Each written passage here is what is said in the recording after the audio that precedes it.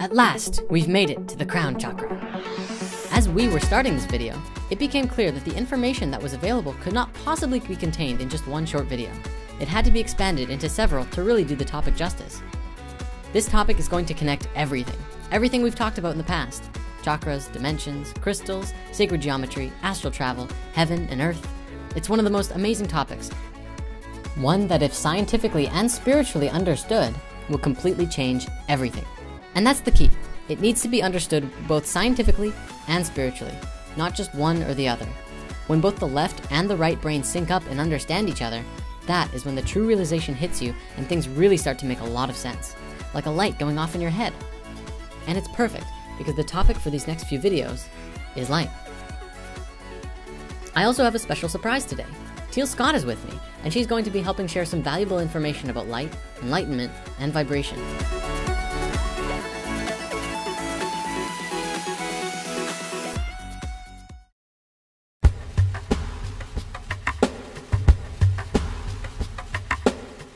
If we look at our ancient history, we can see references to light in almost every ancient culture in a multitude of ways.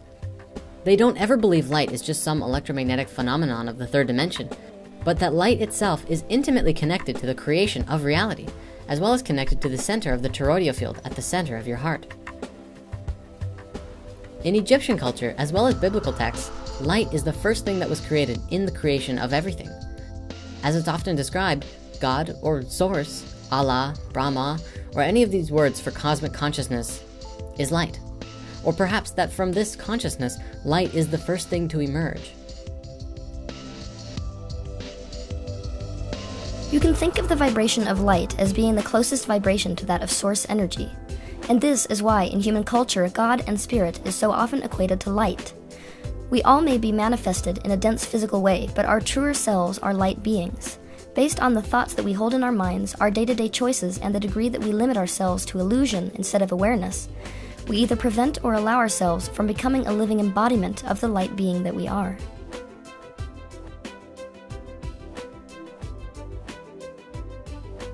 Over the next few videos, we're going to talk all about light, visible light, electromagnetic radiation, and spiritual light.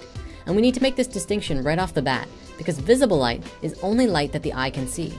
Electromagnetic radiation is all of the particles and waves that make up all of our reality, which are, in essence, very dense particles of light energy that manifest in a multitude of ways.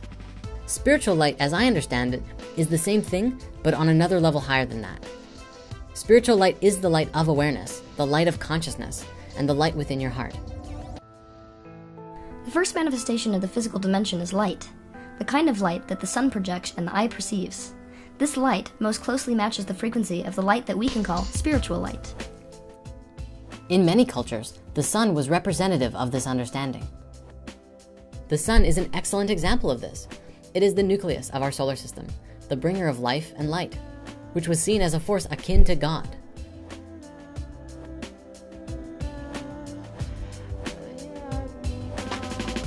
This is often confused by modern scholars to be some form of sun worship. There's a key difference between what we think is happening and what was actually happening. They didn't worship the sun. They loved it. They understood it. It is their cosmic father, as we've discussed before.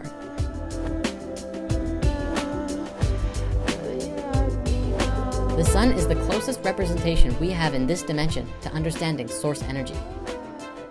Source energy, that which we often call God, is unified potential energy. Being unified and potential energy, this means that in order to know itself, source had to express itself in a way that would enable it to understand separateness and finite properties. And so, all of the dimensions were created. As the dimensions were created, the vibrations and experiences of each one became more and more separate in nature until it arrived at this physical dimension, which is where we currently find ourselves. All around the world, there's an idea that is widely understood known as enlightenment. To be enlightened is to become aware of your spiritual nature, to become more aware to a greater understanding of truth. As it's often described, enlightenment is like shining a light on old belief systems that no longer work. Here's an example. On our planet, we had a movement that took place a few hundred years ago called the Industrial Revolution. What happened was that we ultimately became conditioned to a lifestyle where we worked with machines 9 to 5 and basically became slaves to our own system. People stopped doing what they wanted to do and started working primarily for money. And maybe we weren't doing exactly what we wanted to before that, and the Industrial Revolution was the creation of something new. It wasn't bad, and what it did was propel us forward technologically. What then happened was our school systems adopted the same system, ultimately to condition our children from a very young age to get into the 9-to-5 system as well. At the time, we thought it was the right thing to do. What we are realizing now is that this system is conditioning us to become cogs in the wheels of our civilization rather than independent creators who are born and taught to go into the world and create something magical. And you can see a difference when kids defy the school system and do what they want. People like Steve Jobs chose to drop out of college and completely transform the way that we use computers forever. And Albert Einstein couldn't sit still in class and ended up revolutionizing the field of physics.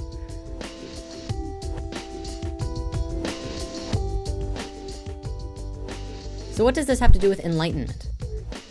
To become enlightened is to become more aware of what is. And what is seeing and understanding the reality as it is. In this particular example, seeing that the current education system and even work system needs to be transmuted into something new, or as we like to say, reformed. So we become enlightened to the truth that our old systems don't work, and we'd like to make something new. Perhaps a school system where art and creativity is just as important as the maths and sciences, where kids are given the opportunity to learn about what they want to learn about and grow in a powerful learning environment and create amazing things from a very young age, such as the 13-year-old that revolutionized solar panels by using the Fibonacci sequence. To become more aware takes place on 2 levels. And what I mean by this is that it takes place internally and externally. The example I just gave you was external, becoming more aware of something that is fundamentally broken that we have created, and then finding new ways to fix it and turn it into something entirely different, and something that works from its core. When you consciously make the choice to seek your true nature, you consciously make the turn back towards source energy. Thus, with spiritual practice, your bodily frequency becomes higher and higher until you physically transcend the 3rd dimension. The highest frequency that a physical thing can maintain without ceasing to exist in the 3rd dimension is light, which is why we call this process enlightenment. Given that, enlightenment internally is where the real magic takes place. Across all of these ancient cultures that describes light and God, Buddhism, Christianity, Hinduism, and so on, the most consistent factor is that God is within you. God is the light at the center of your heart. The kingdom of heaven is within you, Christ said. And how interesting that the toroidal field pattern that is around all things is the same as the one around your heart. And that the very center of that field is a point of unity which connects you to a higher consciousness of the universe all around you. When we allow ourselves to become a living embodiment of the light being that we are, we become a living embodiment of God consciousness. We become enlightened. So when we become enlightened, as the Buddha did, we essentially become more aware of our divine nature. And by divine, I mean the aspect of you that is eternal, your essence or your spirit. And this can be described scientifically as well. We know that atoms are immortal based on scientific research. Atoms never decompose or age. Atoms that were present at the time of the Big Bang billions of years ago are still with us today in the same form that they were when they came into existence. When 2 atoms hold hands, they form a molecule. The same way when letters come together to form words, and words form together to make sentences. However, the moment that space is introduced, it separates all of the aspects into their basic elements. The meaning of the words and sentences disappear. Nevertheless, the letters still exist. In the word life, the letters are bonded together. If you separate the letters, it becomes a jumble. The word no longer exists, but the letters do, and it works the same way with atoms and molecules. So when atoms stop holding hands, the molecule dies, but the atoms continue to live on. Molecules create physical matter in this dimension, including our physical hearts, livers, brains, bones, and every other aspect of this reality is composed of molecules. When molecules separate and die, our organs deteriorate and age, and the atoms live on and become something new. Light has not only wave-like properties, but also particle-like properties. Particles are in essence an energetic vibration that appears static. Static meaning unchanging and finite. The properties and behavior of particles is the reason that this physical reality looks static and feels finite and real to you. When we move back towards source, we are moving back towards light because light is the first physical manifestation of source. We come through the experience of light when we enter this dimension, and we leave through the experience of light when we die. This is why when people die, they experience moving towards a white light.